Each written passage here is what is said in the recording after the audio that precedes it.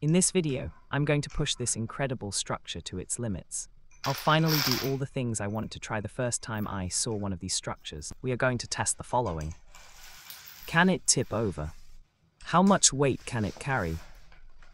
Are all chains really necessary? Is it actually stable? It looks like it's floating and should fall over. And the structure is, of course, the impossible table. Precision and accuracy are absolutely critical when making these tables, especially if they should survive this.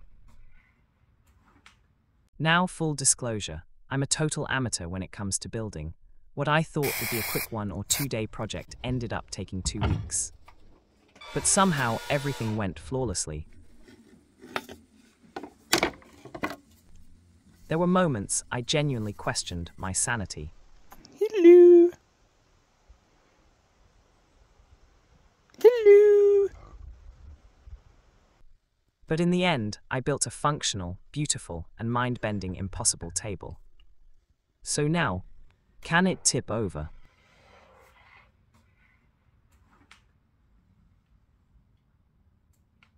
No. How much can it carry? A bit. Are all chains needed? Surprisingly, no. Is it stable?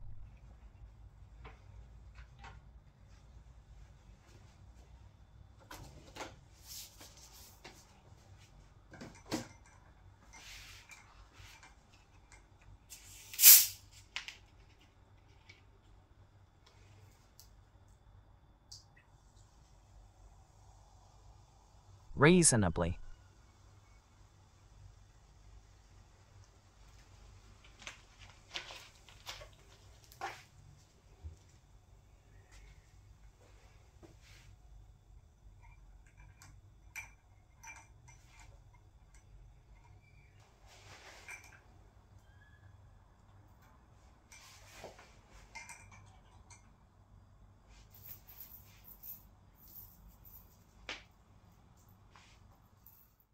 Here is one of the first tables I built. This video demonstrates that all of the weight is carried by the middle string.